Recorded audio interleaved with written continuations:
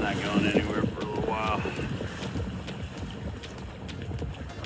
Going somewhere on a boat. It's not quite as easy as it sounds. There are plenty of things that can stop us in our tracks out there on the water and maybe end our day a little bit early or even just pause that day a little bit, kind of like some of the stuff we'll see in this week's video. Welcome back, guys, to this week's episode of Boneheaded Boaters of the Week, and today we'll talk about that, some of the things that can kind of pause your day or stop your day out there on the water.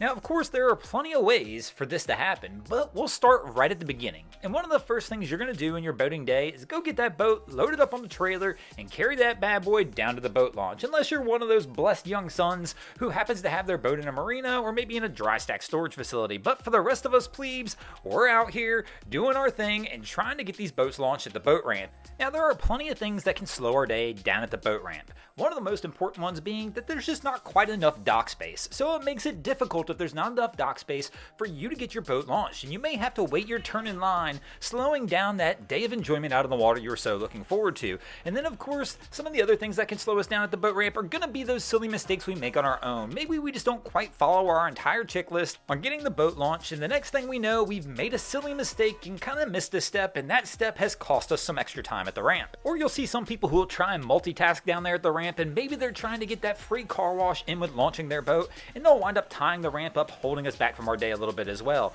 And it's not always somebody trying to launch. Sometimes one of the biggest headaches you'll deal with down at the boat ramp that can hold you up is going to be somebody trying to pull their boat. Especially if they're trying to pull a boat they don't pull that often. They may not have their technique down. They may not know exactly where it needs to seat on the trailer, which can cause some delays as they try and get those small issues worked out before they pull the boat completely out of the water. Now, even if you're fortunate enough to not experience any delays in your day down at the boat ramp, which is highly unlikely, there's still other things you're going to have to look out for. Just because you've got that boat launched doesn't mean your checklist stops there. You're going to have to make some other checks on your vessel before you leave the dock. And you'll hopefully have a checklist reminding you to check those things, making sure your bilge pumps are working, checking and making sure you put the drain plug in the boat. And of course, there are things like weather and water levels that could put a quick end to your day as well. Welcome to King Tides. Not every day it's like this, but when it does hit, you might be stuck. Water levels are an ever-changing issue you will deal with in boating. Everybody has to deal with a little different situation, but they all can put a stop to your day. There you go, Broncos guru. Dredging him a hole.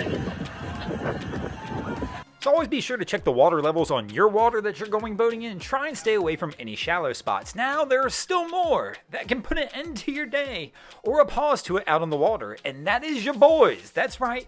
You invite your friends out to have a good time on the boat, and there's always that one boy who likes to have a little bit too much fun. And he's the one that sometimes can just put a quick pause to the day. But he's the life of the party, so you let it slide, because without him out there, it's just not the same time. I mean, we all know that guy. The one that every time we take him out on the boat, he almost always has one of those hold my drinks and watch this moments. And of course, everybody pulls their phones or their cameras out when that happens. Now, I know what you're thinking. BG, there's a lot of things that can turn my day upside down on the water. And there really are, but that doesn't mean you should be discouraged and not go out there. One of the other things you'll meet out there that can pause your day is going to be the other captains you'll encounter. You're always going to run into somebody doing something that you just don't quite agree with. Boneheaded Boater of the Week. That is the dumbest idea you could ever have. Sure that propeller would feel real good. And then, of course, you'll always run into one of my favorites, the old Captain Crunches out there on the water. Those guys who get out there and are bound and determined at some point in the day, they are just going to smack into something for the hell of it and pause their day. Kind of like this crew having a little bit too much fun up at Blyman Bridge, caught on camera by our boy Cutbridge Craziness. Go ahead and check him out on Instagram. It's always a fun watch over there, and there's plenty of Captain Crunches on his Instagram channel. But it's not the only place you're going to find them. They're out there everywhere. Thanks for watching, guys. I hope you enjoyed this week's episode of Boneheaded Boaters of the Week. If you ever see anything crazy happening out on your waterways, be sure to hit me up on Facebook or Instagram and let me know, and you might see your stories over here. Just like Connor Brinkman, Cutbridge Craziness, David Klein, Alex Coolidge, Alex Edmund Cloud Potter, Ben O'Connor, Bill Buell, Cole K, Ice Skate Coach, Jeffrey Chubb, Joshua Mateus, Julian Morency, KPastor88, Nick Ray, and Scott Sullins did this week. And if you haven't already, go ahead and drop an anchor on the subscribe button here.